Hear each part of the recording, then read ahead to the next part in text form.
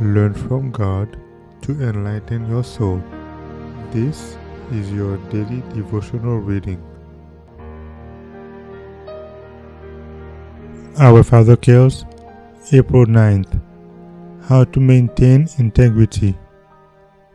Likewise, reckon ye also yourselves to be dead indeed unto sin, but alive unto God through Jesus Christ our Lord.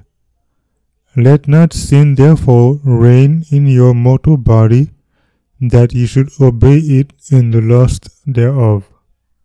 Romans 6 verses 11 and 12.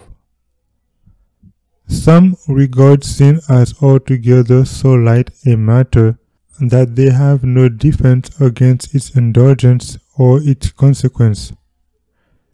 If you suppose for a moment that God will treat sin lightly, or make provisions or exemptions so that you can go on in committing sin, and the soul suffer no penalty from so doing, you are under a terrible delusion of Satan. Any willful violation of the righteous law of Jehovah exposes your soul to the full assaults of Satan. When you lose your conscious integrity, your soul becomes a battlefield for Satan. You have doubts and fears enough to paralyze your energies and drive you to discouragement. Remember that temptation is not sin. Remember that however trying the circumstances in which a man may be placed, nothing can really weaken his soul so long as he does not yield to temptation but maintains his own integrity. The interests most vital to you individually are in your own keeping. No one can damage them without your consent. All satanic legions cannot injure you unless you open your soul to the arts and arrows of Satan.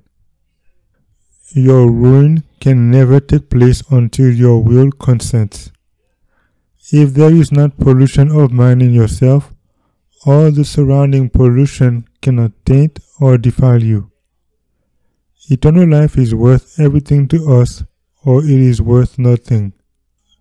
Those only who put forth persevering effort and untiring zeal with intense desire proportionate to the value of the object they are in pursuit of will gain that life which measures with the life of God. We have the example of Adam and Eve before us, and the result of their transgression should lead every soul of us to abhor sin as the hateful thing it is, and to feel, in view of the sufferings which sin is sure to inflict, that it is better to suffer loss of all things than to depart from the least of God's commandments. Our Father Cares, April 9th.